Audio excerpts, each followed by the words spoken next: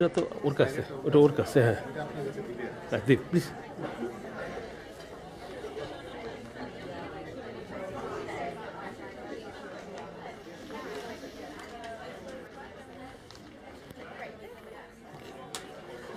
We'll get started in just a moment.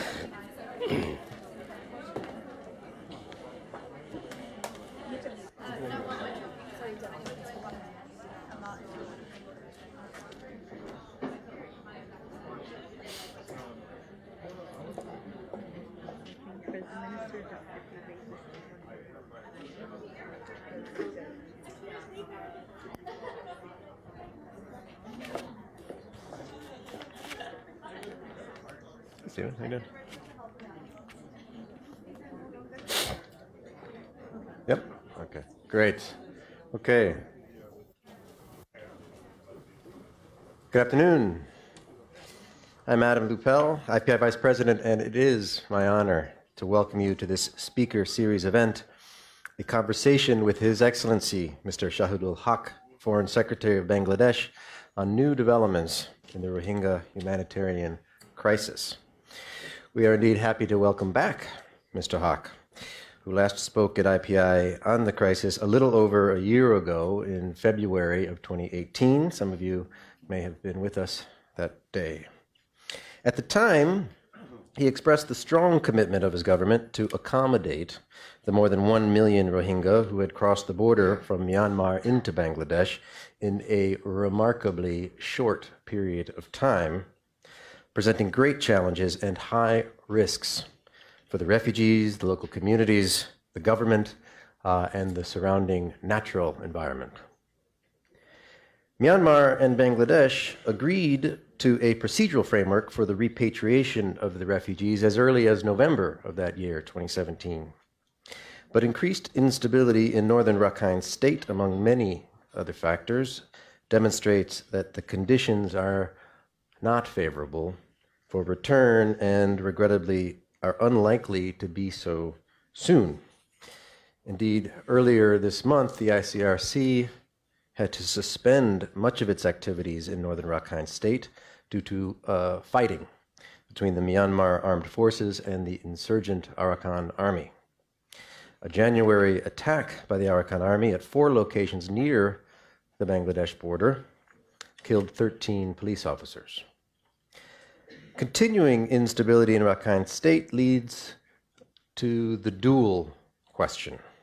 1, how to resolve the crisis to create the conditions for return. And 2, in the meanwhile, how best to provide for the well-being of the refugees while also mitigating the long-term impact of refugees on host communities. In her briefing to the Council yesterday, UN Special Envoy for Myanmar, Christine Schreiner-Bergener, reported that the refugees in Cox's Bazar, Bangladesh, find themselves in, quote, extremely challenging temporary conditions. She complimented the generosity of Bangladesh and the host communities, but she emphasized a rising recognition that current conditions cannot be expected to continue indefinitely. Thus, her office's priorities include ending the violence, improving humanitarian access, addressing the root causes of the crisis, and promoting inclusive and equitable development in Myanmar. Of course, this all takes time. And so, regrettably, the long-term needs of the humanitarian crisis must be met. In that regard, the Special Envoy called for the urgent need for funding for the UN Joint Response Plan for the Rohingya Crisis. And all of this presents great challenges for neighboring Bangladesh. Thus, we are very fortunate to have Secretary Haque back here to speak to us again about these issues of pressing international concern. Mr. Haque has been serving as Foreign Secretary of Bangladesh since January 2013. Prior to assuming this post, he occupied several senior positions at the International Organization for Migration, IOM, and from 2010 to 2012, he served as director of IOM with responsibility for its international migration policy. More recently, Secretary Haque has served as chair of the 9th Global Forum on Migration and Development and is currently serving his second elected term as an independent expert to the UN Committee on the Rights of All Migrant Workers and Members of Their Families.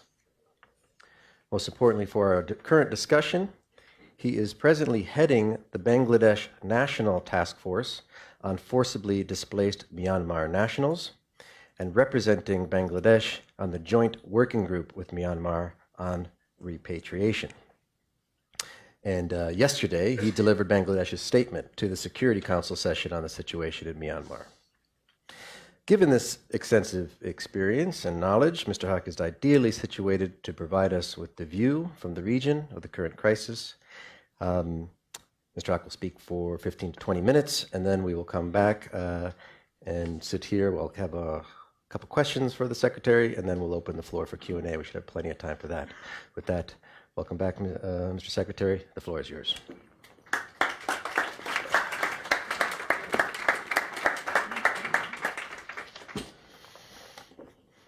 I brought all the books in case I need to go back to clarify certain things that I'm expected from the crowd. Thank you very much. And it's always good to be back in New York and in particular the IPI to be able to freely share views and opinions. Before I speak, I feel that I should be frank and open, unlike a civil servant, and I hope that you will also reciprocate that sentiment. Otherwise, it will be quite a sterile discussion, which will be no use to anyone. I'm sure that by now you are quite aware of the situation centering around Rohingyas. I myself have spoken here, and I'm sure there are other speakers. So what I'll do, I will quickly run through the slides to give you a little bit of a contemporary status of the situation, and then I'll take question and answer, which should be much more interesting. Now, as we have all, you know,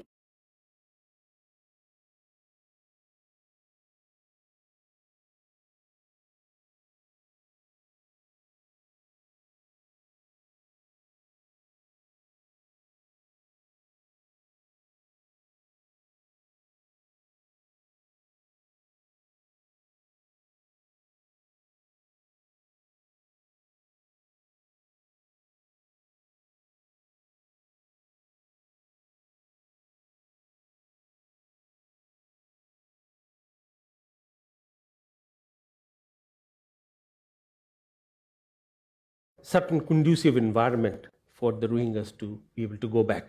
So as of now, we have not seen any sign of compliance on the part of Myanmar government with this. So return remains something which is not possible.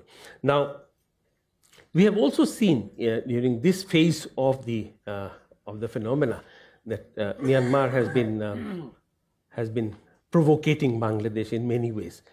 In the way I interpret that there has been an attempt to make the whole issue from a humanitarian crisis to military conflict between Myanmar and Bangladesh.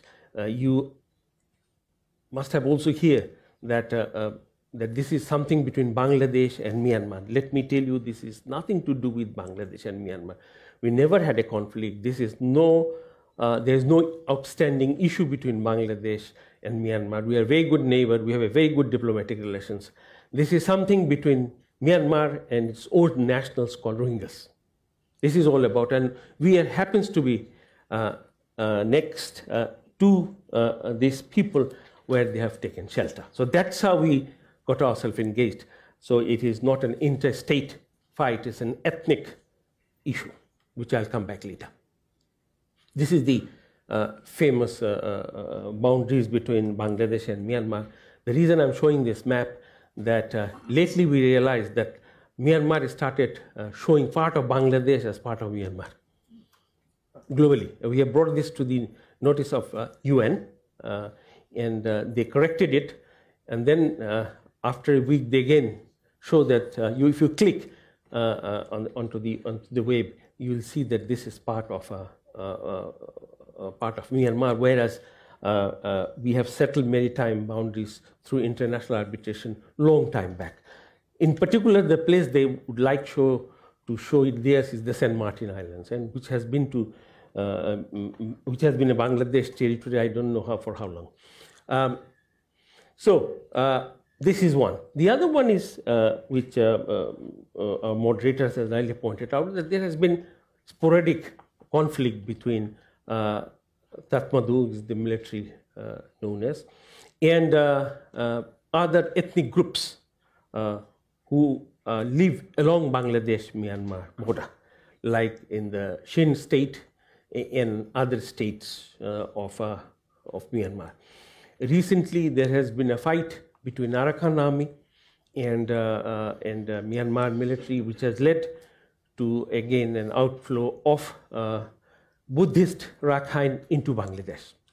So that's the new manifestation of an old crisis. So what are the options that we have currently? One is that we have been emphasizing, especially in our bilateral arrangements and the multilateral discussions, that let's get the Kofi Annan Commission report implemented. Let's start the implementation. If you ask them, they will say it has been implemented already. So in my Security Council statement yesterday, I said that if that is so, things would have been grossly and vastly improved on the ground, and that's not the case. Number two, it is now clear that atrocities have been committed by Myanmar authorities against Rohingyas, and that has to be addressed. Without having that, I think this time around, the Rohingyas are unlikely to go back. And if you talk to some of the Rohingyas, which we do often, I've been going to these Rohingya camps for the last 22 years. We started off our career with the Rohingya problem, it seems, and we are ending up the career with the same problem. So they say that this is my third or fourth time, especially the elder people. They have gone back with the hope that they will be able to make a new life, and again returned, and again went back, and again returned, on both the occasion with the help of UNHCR and other agencies. So this time they said, where is the hope that this time will not be again abused, killed, raped, tortured, and sent back to Bangladesh?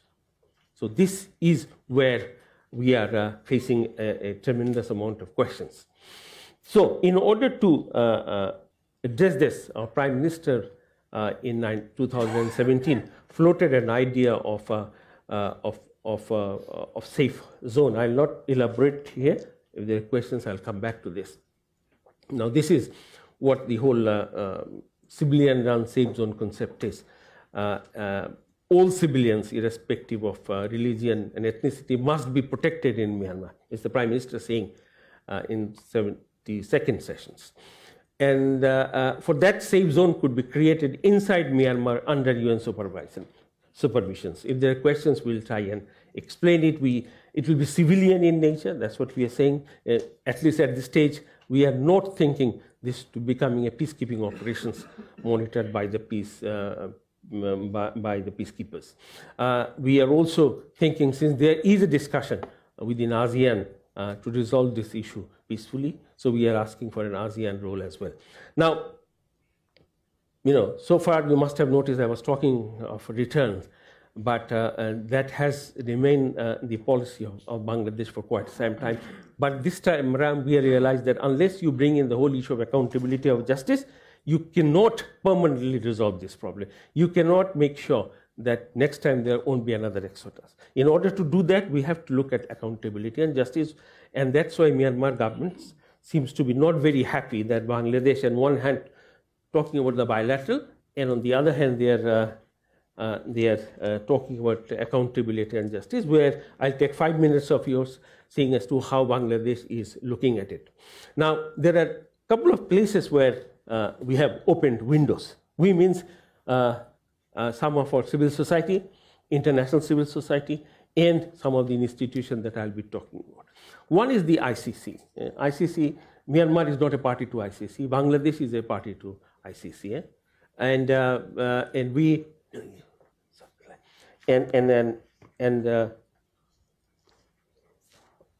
last year when ICC approached us formally to ascertain whether Bangladesh agrees ICC to have a jurisdiction on the Rohingyas who are in Bangladesh, we submitted a 33-page document showing how our domestic law and our understanding of international law is in line with ICC coming in with its jurisdiction. So now that the jurisdiction has been established, ICC will be making its first official visit, what they call preliminary examination phase, that will be coming, I think, in 2 days' time, a huge team. So that's one stream that currently we see in the making. The other one is the whole ongoing independent mechanism. Some of you know, across this road, the UNGA has adopted a resolution setting a process almost like the Syrian IIIM process, which is currently looking at various provisions. And the third is the OIC, Organization of Islamic Conference. They have floated an idea or set up an ad hoc working group on accountability. The first time. OIC has never done these kinds of things ever in the past. So when they were having the foreign ministers meeting last year in Dhaka, Gambia and Bangladesh jointly made a proposal, and it was adopted. Last week in Gambia, there was an ad hoc working group meeting where they agreed after 2 days of deliberations, because for OIC, this is something absolutely new. So they decided that they will have a path toward ICJ, not ICC. So what it suggests is that there are multiple paths we are trying to encourage the international community to look at in terms of bringing the whole issue of accountability and justice. Which one will eventually be successful, we'll have to wait and see. So this is a major departure, if you ask me, in terms of our foreign policy also. I will not go into detail. These are, I have already done it. I think this is something very important. And this is important because we have learned in a very hard way. Some of you know that in 1971, we had a war of liberation against a particular country of our neighbor. And then there were also, we believe, the genocide committed. But in those days, there was not much of a CNN, BBC, or Channel 4. We were also not very equipped, and we did not keep any evidence, almost no. Whatever is there is very little, except a few internationals kept some of the evidence of genocide that was committed against us. I was hardly 8 years old, and I still remember a pond full of dead bodies. That's what my evidence is. If sometime I asked to go and tell that, I said, I remember that I've seen a pond full of dead bodies of people who shouldn't be there to start with. So this time we also realized that evidence has to be gathered, collected, and kept. So right from day one, we have welcomed international bodies who collect, preserve evidences, especially from United States. There was a large number of experts went along. People do not know. This was done very quietly. And now UN bodies are also collecting evidence, and we'll see how these becomes useful. So these are some of the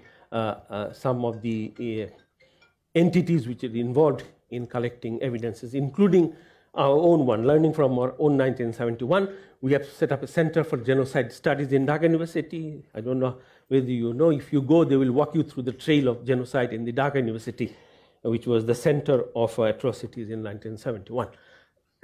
So, and then ICC, III, and the other processes. Now, what are the challenges? It looks like that we have been made scapegoat in the process. I'll tell you why. Myanmar goes around circulating note verbals, very official document, saying that Bangladesh wants to keep the Rohingyas because they want to make business out of it.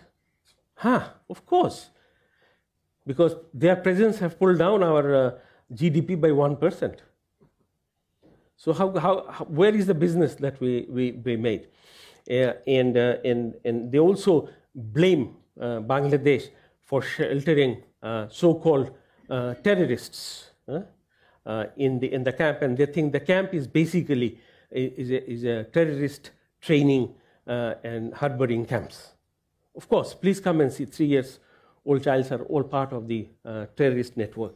So that is why I said what need to be said in this Security Council yesterday in a very clear terms that we have no business with the terrorists.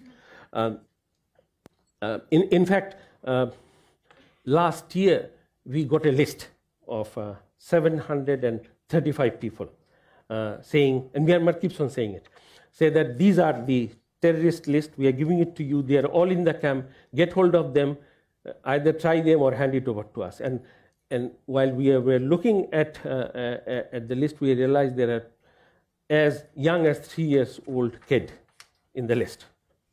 So that's the big question, that how 3 years old kid could be a possible terrorist. Maybe parents are. And Myanmar absolutely disregards the root causes. They think taking away their passport to start with in 1982, taking away their white card in 91 and 92, taking away all kinds of identity card in beginning 2000 is not the cause of the exodus. That's not the root cause. The root cause is they are Muslim, they only study Quran, and they don't know how the world runs. So that is the root cause, strangely enough. So an absolute disrespect to the international norms and principles, and I'll tell you, someone who has been negotiating with them for the last 7 years, absolutely frustrating experience. Absolutely, and I can tell you that I'm someone who used to having these kinds of a negotiation in my earlier career with difficult partners across the world. I've been posted in Afghanistan, I've been posted in Yemen, I've been posted in other places where I have dealt with similar situations. And if you make a promise, you make a promise. You keep it, unless there's something grossly wrong which forces you to break the promise.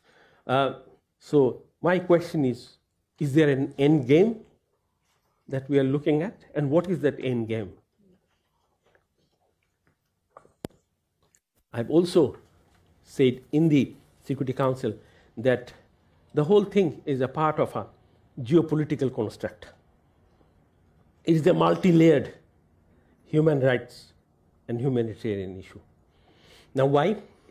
Because if you look at the geography of that area, you will see that this has been one of the fault lines of Second World War.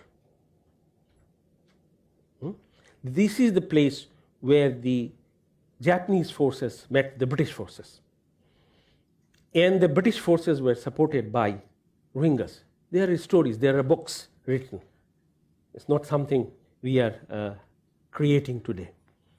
So when the Japanese forces want to push through to Cox's Bazar for a warm water port in order to be able to keep the logistic line open, the Rohingyas gave their life to push through and not allow that to happen.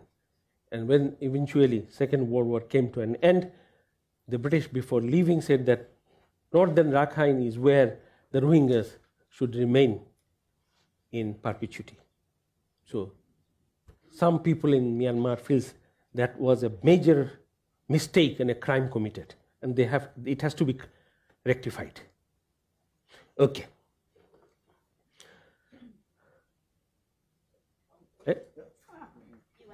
Did I do? One too far. You passed the last one. I think there are a couple of slides. See, I get carried away with the Cold War period. Okay. Now, because, okay. Now, what is the expectation of Bangladesh? Because often we are asked, I'm sure there will be questions. First is that, our question is, return, of course, we'll see when and how it happens. The question is, make someone accountable for the atrocities that has been committed. 20,000 deaths, women's violated. I was there in the camp on 23rd of August, and I continue to remain there. Some of our colleagues were visiting Cox's Bazar.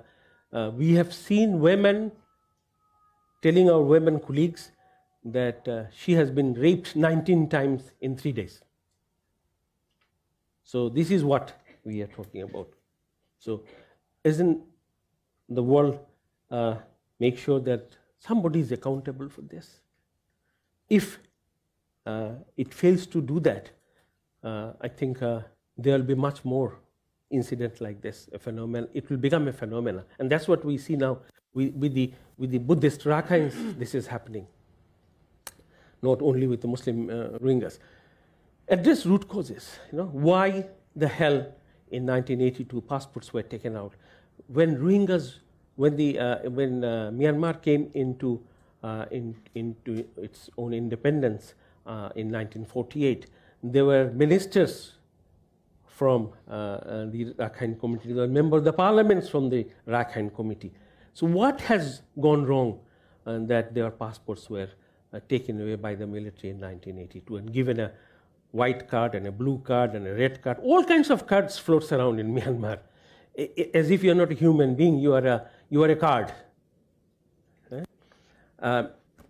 So that's something need to be looked at. And in the Kofi Annan Commission report, this has been dealt, the full chapter under the pathway of citizenship. And we are not asking too much. Whatever we agreed, both the countries, let's make a conducive environment for the Rohingyas to go back. And if it doesn't happen, it looks like it's highly unlikely to happen. Create a safe zone for them. And that's where we are currently focusing. We have made the proposal yesterday to the Security Council. I know it will not happen today, but who knows? Maybe my grandchildren will end up doing something if I'm not able to do anything. Thank you.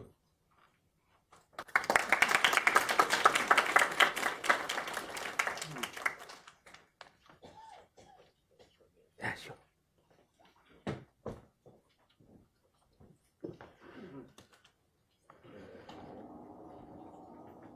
Great.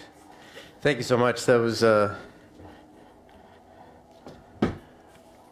highly engaging talk, and quite different from the conversation that we had last year, I think. I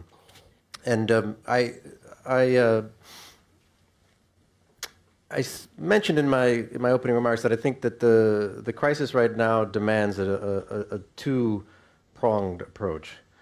One is, of course, is much of what you spoke about, is the need to resolve the crisis in Rakhine State, to create the conditions for safe, voluntary, and dignified return, but recognizing that that is going to take time, to also not take our eyes off the ball of meeting the needs, the long-term needs of the refugees and the host communities.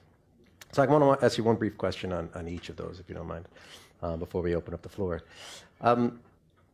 At IPI, we've been conducting a fair amount of work. We have a dedicated program on humanitarian affairs run by my colleague over there, Alice DeBear. And we've been working on the challenges of delivering healthcare in crisis responses. And we recently published a report on the humanitarian response in Myanmar, delivering healthcare in crisis. Last year, when you were here, and I remembered this stuck out in my head, but I also did go back and watch your presentation. But you noted the high percentage of women and children amongst the refugees in Cox's Bazar. And they, of course, have very particular needs. healthcare needs, education, including mental health, sexual and reproductive health needs. Could you talk a bit about the current state of the health responses in the refugee camps and what is being done, the challenges being met, the role of the international community and the like? Good. No, thank you very much. I think I remember when these Rohingyas were walking across the border. Most of them actually, roughly about 400 to 450,000 came in the first 2 weeks. So there was a large number of people walking into an area where there was no infrastructure. Literally, it was a deep forest, elephant's habitat. That it used to be where you see the camp right now. No health structure, no infrastructure, no kind of a market system even to buy certain things. And one of the most challenging situation that we were confronted with, not with shelter, not with food, but with health. And the fear was that there will be those of us who work in the emergencies, we call crisis within a crisis.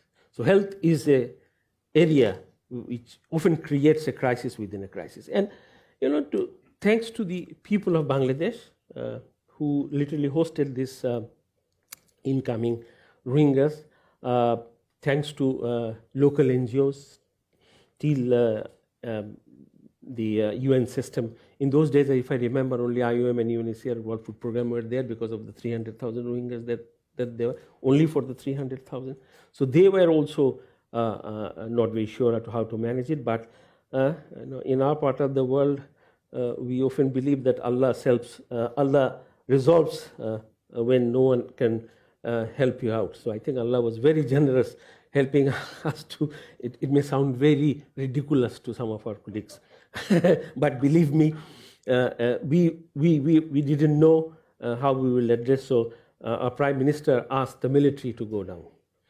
Now that created another set of problem. Can anyone tell me what kind of a problem one would face to see military walking in to help health issues of Rohingyas? Because anyone guess? The women started running because it's the same dress, same kind of a weapon that our military was carrying. So they started running.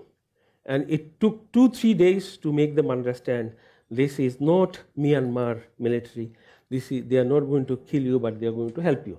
So then the Prime Minister decided, get the women military to go. We have a large women contingent.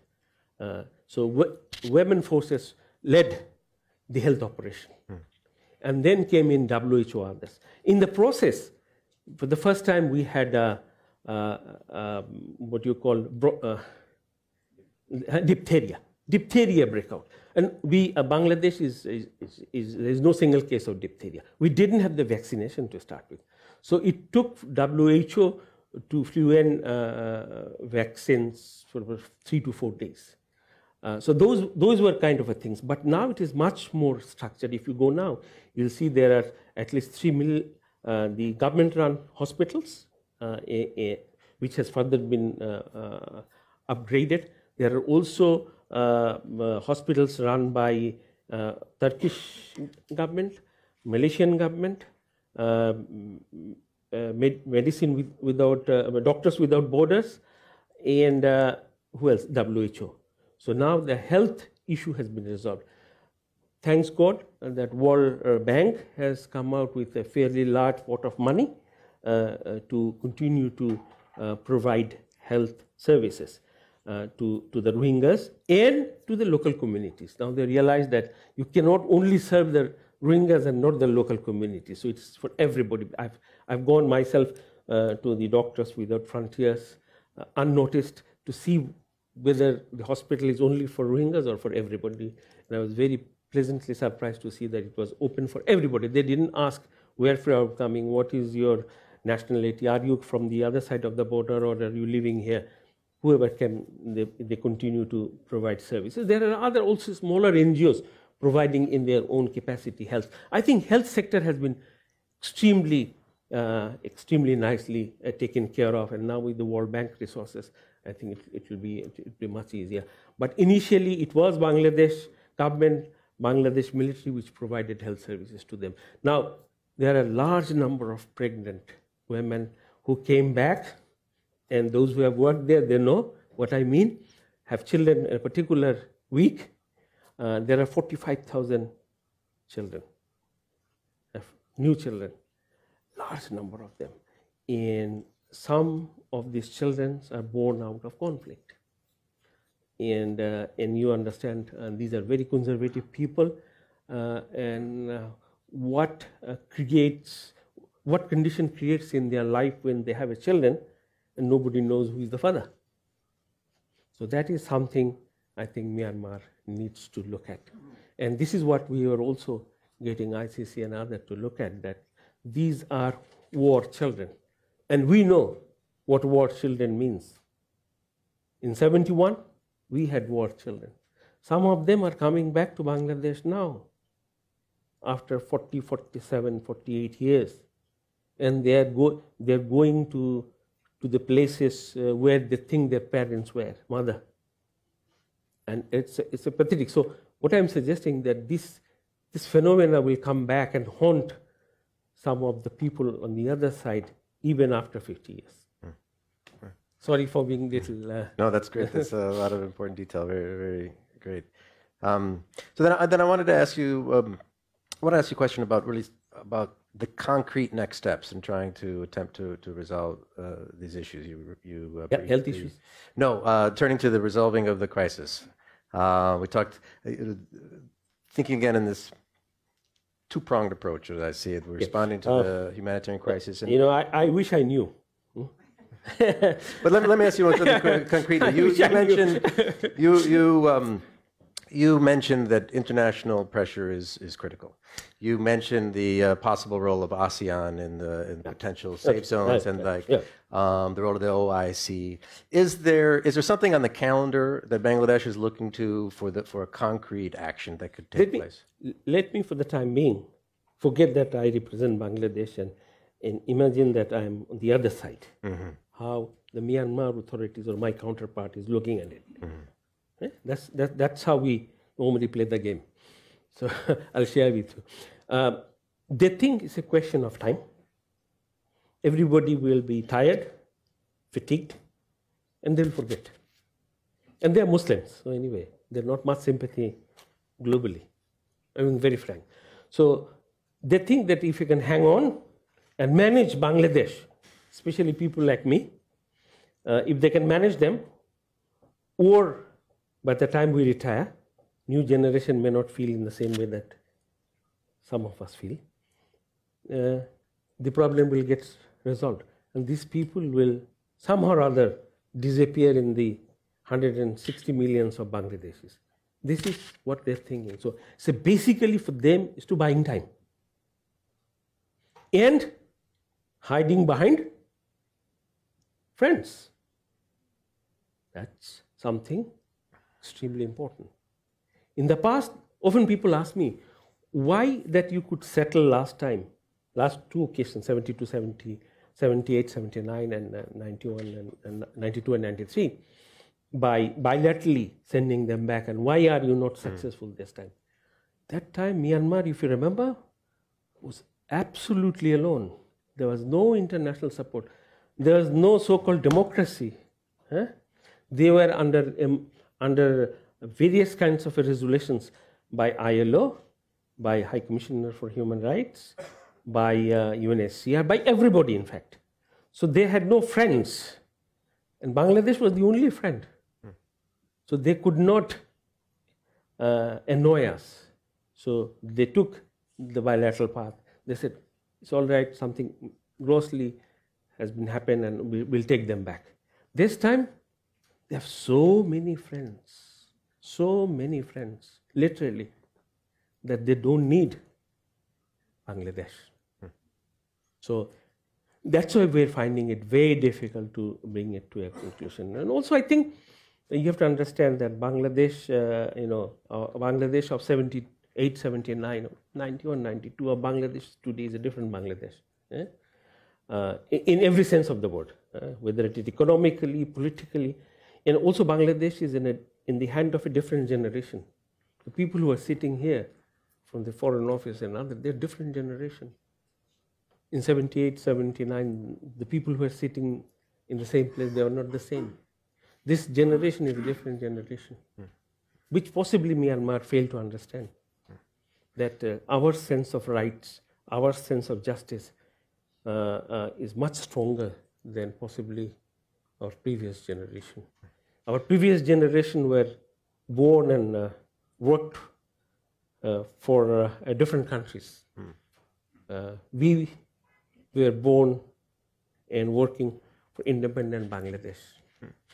We have a different kind of a value system, which I think they failed to understand. They didn't feel that they will pursue the way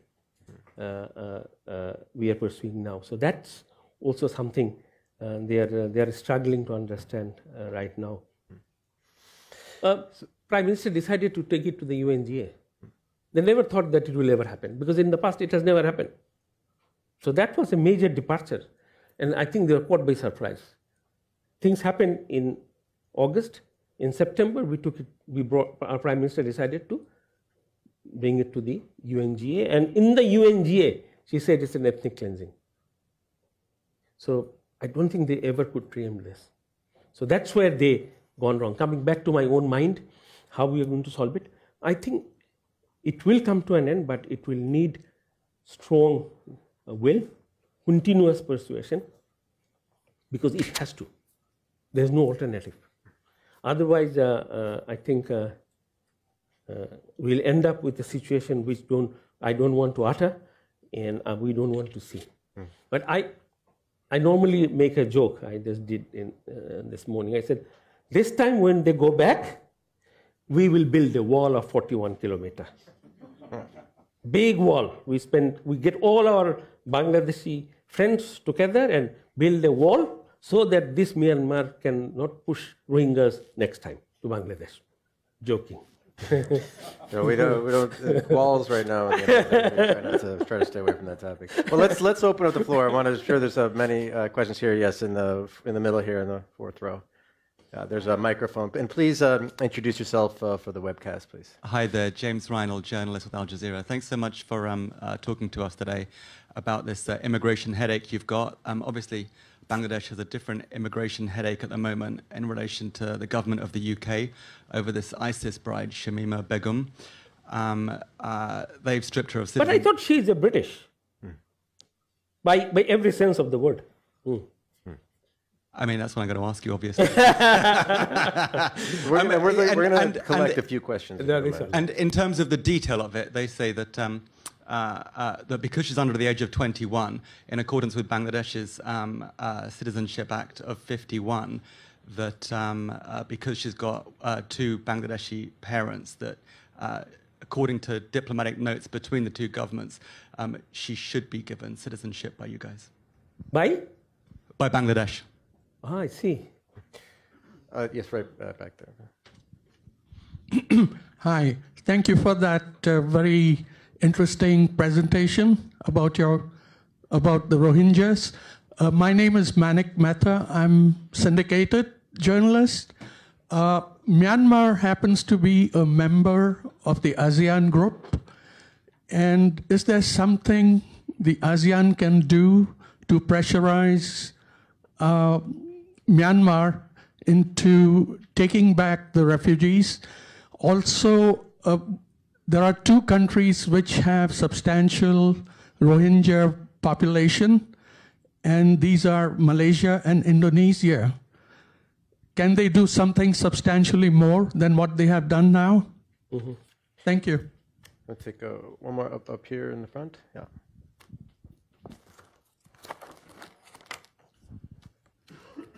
Thank you, Your Excellency. Lawrence Moss. My name is Shahid. Lawrence Moss, New York City Bar Association. So first, admiration to Bangladesh for having accepted nearly 1 million refugees, for not having engaged in forced repatriation, and for efforts to pressure Myanmar to accept its responsibilities and hold Myanmar accountable. But there's a lot of concern in the human rights and humanitarian community about the construction of a new refugee camp on the island of Basan Char, and whether that's suitable for human habitation, and under what conditions Rohingya might be forced to go there? And can you guarantee that any Rohingya movement, first of all, will be made safe for habitation under international standards? Secondly, that no Rohingya will be forced to go there unless it's truly voluntary, informed consent based on knowledge of the conditions there. There's been talk of a lottery to select Rohingya. That sounds like forced relocation, people chosen by lottery. Can you guarantee that will not be the method? And then there's been conflicting statements from within your government as to whether relocation there will be permanent or temporary, and whether Rohingya who are relocated there will then have the option, if they find it unsuitable, to move back to the mainland of Bangladesh. Can you guarantee that there will be freedom of movement back to the mainland of Bangladesh for refugees sent there who find the conditions unsuitable? Right. Yeah. I think those are three good questions for you to, we'll hopefully have another round I thought two questions. We are talking about Rohingyas here, no? Yeah. You have I'll stick to two questions and keep the first question between the two government. Okay. I guess that's your answer. You can see me afterwards, and I'll give you the story. On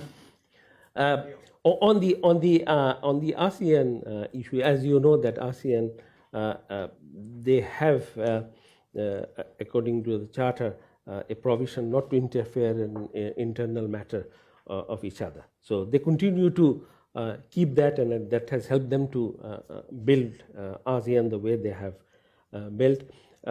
But with the chairmanship, but within that, countries like Malaysia, Indonesia to some extent, Brunei have been pretty vocal right from one. Especially after Mahathir took over, they had issued a long statement, and after Singapore took over last year, 2018, Singapore took a stronger position on in general human rights issues, but in particular the Rohingya issue. The Singaporean foreign minister visited Bangladesh, went to the Cox's Bazar to see for himself as to what that the whole world is talking about. And we are not member, we are not privy, but my colleagues suggested, ASEAN colleagues, that Singaporean, in their concluding session of the ASEAN summit in November, has been pretty vocal and tough on this. Lead up to that, they set up a 3-member task force to look at the Rohingya issues. So this is what the ASEAN engagement is. We are extremely happy that ASEAN has actually shifted some of its age-old principles. And also, they have engaged, they have a humanitarian center, which normally provides relief particularly for their own region. So they have sent the AHA, famously known as AHA, AAHA, center to Northern Rakhine to assess as to what is the need of these people. So at least some movement on the ASEAN center. How this will go now that Thailand is the chair. On the Vashanchor, Bangladesh is a very small, little, tiny country with the population of 160 million people. We are one of the most densely populated country in the world.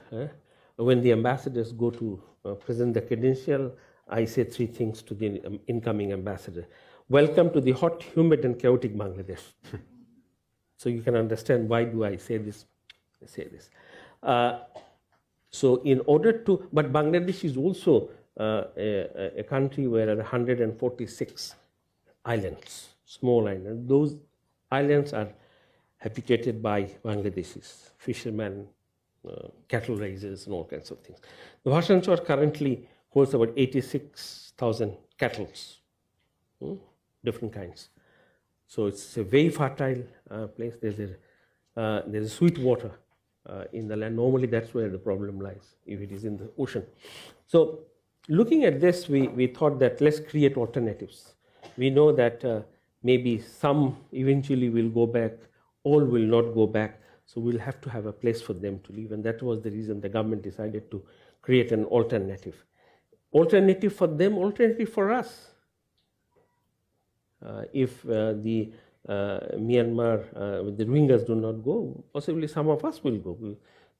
In fact, our local people are all excited that if the Rohingyas do not go, then we can go and have our forward location before we go to sea and fish. And this is also a place where fish has dried up for eventual export. So, and as you have, as a lawyer, you have said, I can assure you, have faith on Prime Minister Sheikh Hasina. Have faith on Bangladeshis. If we have ready to sacrifice part of our meal for the Rohingyas, we will certainly not force them into the sea. Right, we'll open the floor again. Yes, Shahidul here in the front row, or second row there. Yeah. Hi, I'm Dr. Danieli of the International Organization of Victims Assistance. It's actually wonderful to have a continuing dialogue because we did discuss the health problems last year, and in effect, you were presenting it in your answer as how Bangladesh actually gained from the international help to the refugees in terms of the local community also gaining from hospitals, for example, which is a wonderful model to follow. So may I ask you also in terms of education, have you found that to be helpful to both communities of the refugees and the locals, because you want to not have another lost generation. I mean, we're looking around the world today and we're already predicting a whole lot of lost generations. Let me add the long-term perspective, which you raised by talking about the war children who are now returning from 2 or 3 wars back. And we know that, in fact, there are multi-generational effects of traumas and wars and tragedies. Could you expand on that? Because I have a distinct feeling that you can actually help others understand more deeply, because you just said it yourself, which is very helpful. Great, thank you. We'll take a couple more. Yes, we're actually right there, and then we'll go back to... Hi, I'm David with Save the Children. Thanks first for taking the time to meet with us. And I wanted... So we can Sorry? see you. Yes. I wanted to thank the Bangladeshi people for generosity to host 1 million refugees. I wanted to just complement the question about education and specifically about access to education for adolescents and youth, because I understand like only a very small minority of refugees currently have access to education. So anything that we can do as international community, as humanitarian actors to support and work with the Bangladeshi authorities to encourage that would be great. Thanks. Yes, back here. Thank you. Hi, thank you. I'm Julia Blackner with Human Rights Watch. I wanted to thank you for this candid conversation, and also to note in your statement yesterday at the Security Council, you said that Bangladesh would no longer be in a position to accommodate more people from Myanmar. So I wanted to know if you could specify what you mean by this. Bangladesh has generously served as a safe haven for nearly 1 million Rohingya refugees.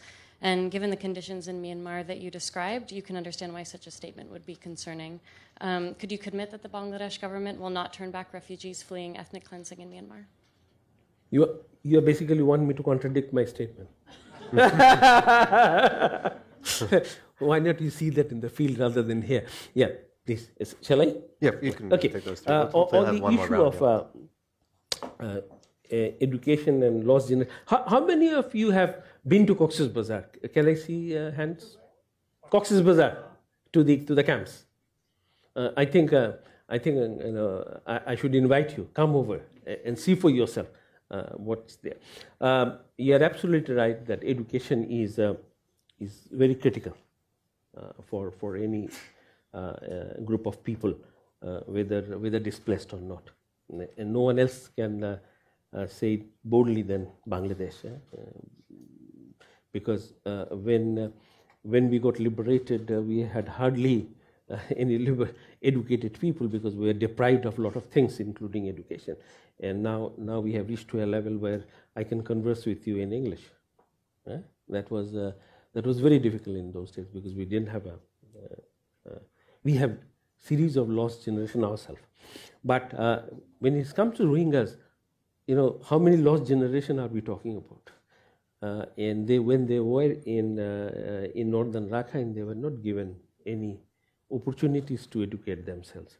So when I'm not saying that should justify not continuing that policy. What I am trying to tell you that please point this thing out to the Myanmar government that you have absolutely failed as a state to provide education facilities to part of your own populations. And that is possibly one of the reasons that currently you are facing what you are facing. So I think I will also encourage you to point that out. Somebody should do a study that how Myanmar treats its minorities in terms of providing education facilities. So I just wanted to say this so that you keep this in mind. Coming back to Bangladesh, when they came in, we had deliberated on these issues: health, not shelter much because shelter was coming out anyway nicely, sanitation, and education. We have now in the camps, that's why I said how many of you have been to the camp, there are centers for informal educations. And we have said that we expect that they quickly go back to their own country, and if not, then we will look at education. In fact, the World Bank has come out with a new proposal which we are currently looking at. You must also appreciate that this is a very difficult decision for a government. The government which is saying that these are our temporary guests, they should be able to go back to their own country, and before we put a period when we say, we are going to give them education also. So it doesn't go along with the international community is not sure as to what that we want. Is it just a rhetoric that we are saying that they should go back to their own homeland, or the other thing? So you have to bear you have to bear with us for a while and see what we actually do on the ground rather than what we say. The same question goes to the lady who is the back, who happened to be in Cox's Bazar in the past.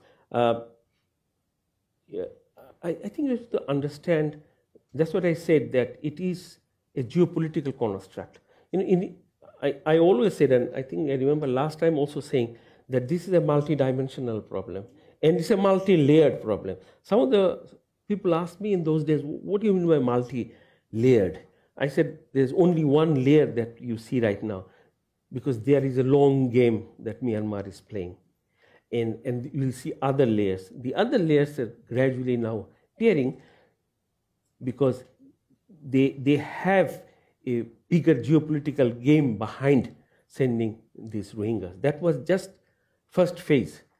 And the moment they realize they can get away with it, and it's fait accompli, they will have other games. That's why now they are after Arakan Army. Now they are with other ethnic communities. There are 138 ethnic communities. And some of the communities are actually living along Bangladesh and Myanmar border. And part of those communities, same ethnic population, are also living on our side of the border. They are relatives, close relatives, ethnically same, religiously same. So it's quite a bombshell. So it is very easy to say, Bangladesh has been giving shelter to these fighters. Who knows who is married to whom? Yeah? Somebody raised about British, I don't want to remember that. But when you divided the border, nobody thought of it that in 60, 70 years' time, this will become a complex problem. We have solved one problem, and I'll mention that. Within Bangladesh and within India, there were principalities before British divided Bengal. And these principalities remained principalities till 2016, when Bangladesh and India, through a peaceful negotiations, settled citizenship of 61,000 stateless people. There were people who were living in Bangladesh, surrounded by Bangladesh territory, not having any citizenship, and vice versa. That's what, after 62 years, we settled it between Bangladesh and India. We said, whoever wants to stay in Bangladesh, you'll, on 31st July 2016, if you don't leave or express your desire, you are a Bangladeshi, and vice versa. Most of the people decided to stay, and now there is no principality. There were, I think, I don't know how many, maybe 31 principality on both sides, or 135. So these are the complex, what I call partition politics. We have similar partition situations between us and Myanmar. So when that partition, juxtaposed by ethnic composition, it becomes a hot cocktail. And that's what I think we in the region have to understand. If we fail to understand, we will have a different game. People even forget that there were Rohingyas who crossed over. There will be different conflict and different issues internationally. That's what I told the Security Council yesterday. Don't see this as a humanitarian issue. It's a human rights issue. If you don't settle it, it will be a geopolitical issue. Just wait and see. Great, thank you. Did I answer? Yeah. We have time for a couple more questions. If there's a yes here in the front.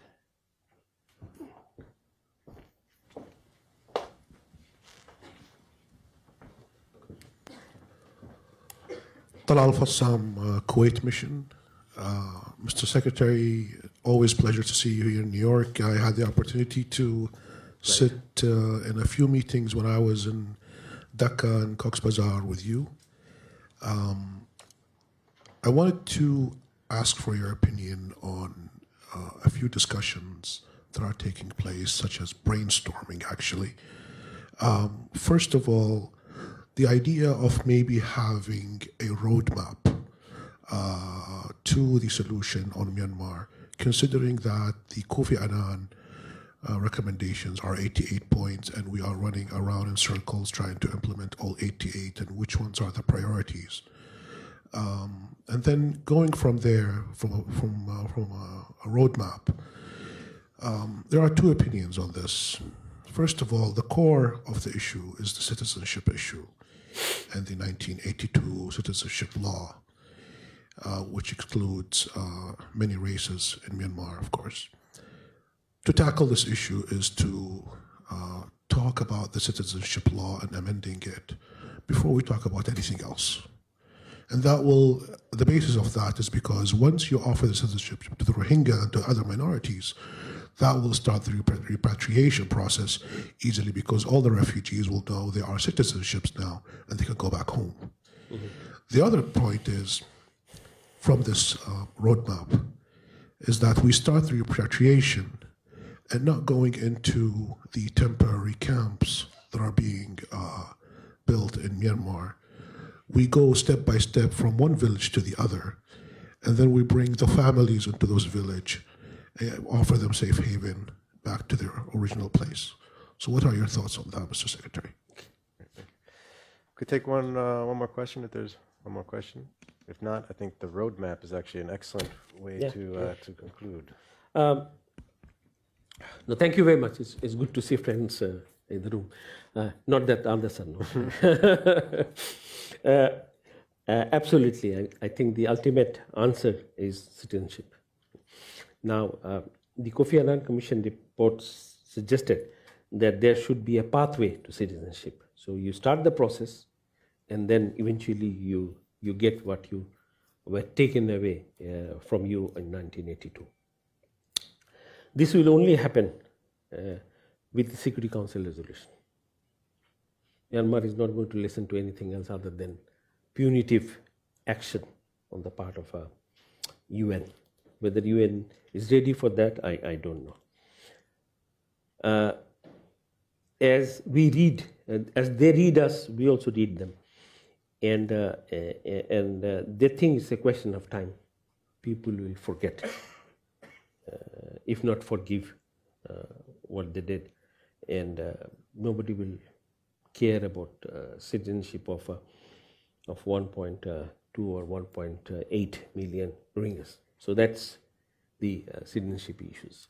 It will not come automatic. It will not come through bilateral persuasion. It will only come through strong punitive action on the part of Security Council. Period. On the issue of a village, actually that's what our safe zone is intended for. I have been to northern Rakhine now 3 times and flown over by the Myanmar helicopter and seen the vast fertile land in the northern Rakhine. Currently there was no one to cultivate or do anything. Now that is the reason that we said that could we have villages, couple of villages, and in between corridor, safe corridor, and then another village, another group of village, and then another group of village, where without segregating them, whether they could live together with the, currently there is no one, so unless Myanmar brings in people and gets them settled, which is also highly unlikely because they don't have too many people willing to come and live there, except foreigners. I haven't said this. Okay, now, and then hypothetically, I also suggested that corridor should extend up to Bangladesh border. So if at any stage of time these people feel again threatened, killed, tortured, they can come back. They can come back. So that I'm not saying it here. This is not official. It's just our thinking, just to give them a sense of security, that this remains your place. Go back and try out your own ancestral home, and if you think that it's no longer safe and the military comes and kills you again, you can come back to. So this is what we're thinking. But when you're asking roadmap, I think eventually there could be or must be a peacekeeping operation. Otherwise, I don't see resolution of this problem. There was another issue that often comes up, and Myanmar suggests that Bangladesh is doing a very good business. The Foreign Secretary is going all over the world and making speeches, becoming a star. They're getting all kinds of aids and business. Absolutely rubbish. We were supposed to make 8.5% growth rate last year. All set. We couldn't. 1% GDP has been pulled down because of presence of Rohingyas. It's a devastating experience on our economy, on our social fabric. All the schools of that region is closed. Those who have been to Cox's Bazar, you know. Forest gone. Elephants gone. They're all going to many directions except the place where they used to live. Can you imagine how Bangladesh would be able to recreate the deep forest? Possibly never. In a large, vast of an area which used to be one of our important place for tourism. Cox's Bazar used to be known as a tourist district. It's no longer the case. So it is more of a UN and INGO town rather than a touristic town. No, I'm joking. So that's what has happened to us over the years. So the only reason that we possibly share this burden is because this is exactly what has happened to us in 1971. 10 million of us crossed over to India. So that continues to inspire us. That gives us the motivation to repay back to the humanity which saved us. And in one of the meetings of Prime Minister, I remember saying, people were not very sure as to if the border is open and how many people will come and what will. And everybody knew this will be very difficult adventure. He said, if India wouldn't have opened border in 1971, some of you would not be here. So everybody became very quiet. All of a sudden realized that this is what happens when people fail to get shelter, expelled by their own people. Well, really, Mr. Secretary, thank you so much for these really frank remarks and keen historic insights. I mean, one takeaway that I would say that continues to develop in my mind is that this really is, as you say, a multi-dimensional, multi-layered, multi-generational crisis. Your historic insight is particularly noteworthy to me. I mean, it really is a long-term problem with very urgent short-term demands, but a need for a long-term perspective on both the history and the resolution. It seems to me that in some ways it's a real good case for what we're calling in this neighborhood the triple nexus of a crisis that is both peace and security, development, and human rights all in one, which makes it very complicated, but also sort of in some sense maps out what kind of process needs to be engaged in for a resolution of some kind. And I take your point very keenly that this is not just a humanitarian crisis, human rights crisis. It can be a geopolitical crisis, and therefore it really demands our attention, and it will be remain in our perspective for some time. So thank you again for coming. We appreciate it.